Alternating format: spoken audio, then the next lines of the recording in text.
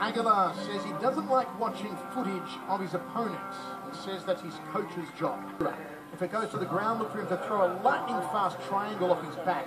He's very confident. And kick off 2013 in style. Himself from being a complete MMA fighter.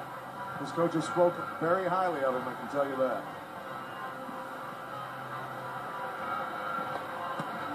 First, on my right, fighting out of the Star Motorcycles blue corner. He stands 5 feet 7 inches tall, is official weight 100 man at all times. Any questions? Touch gloves. Back to your corner. Frank. And here we go, first round. It is Aguilar. Nice front kick to the midsection. Pops up nice and high, chin tucked, goes for the glancing left hand. There's the straight right. He throws it to Gonzalez at the end of his reach at the moment. Gonzalez went to the body, gets back up to the ground.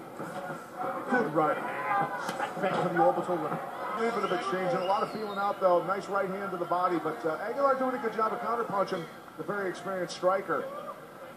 Mixing up his attack, finishing nicely with a kick.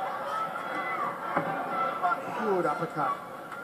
Scooping it into the body. Would go to a counter. Little smoking Joe Frazier left hook. I've turned this into a brawl.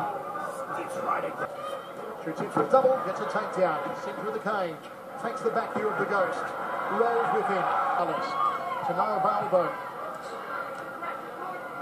Gonzalez showing his up. He gave up his neck for a second there. There's a little back elbows a la Spencer Fisher style.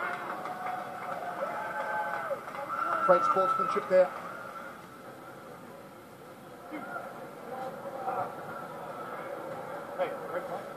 The way that Aguilar moves, the way he strikes, martial arts experience, not even boxing experience here. Got straight into mixed martial rounds of action. We go to the judges' scorecard. All three judges score the fight the same, 30-27. Your winner by unanimous decision, Kevin Aguilar. Kevin Aguilar maintains his undefeated record. He is now 7-0. Let's go, baby. Yeah. Meanwhile, folks, a lot of action coming up here on your home for Mixed Martial Arts Access TV.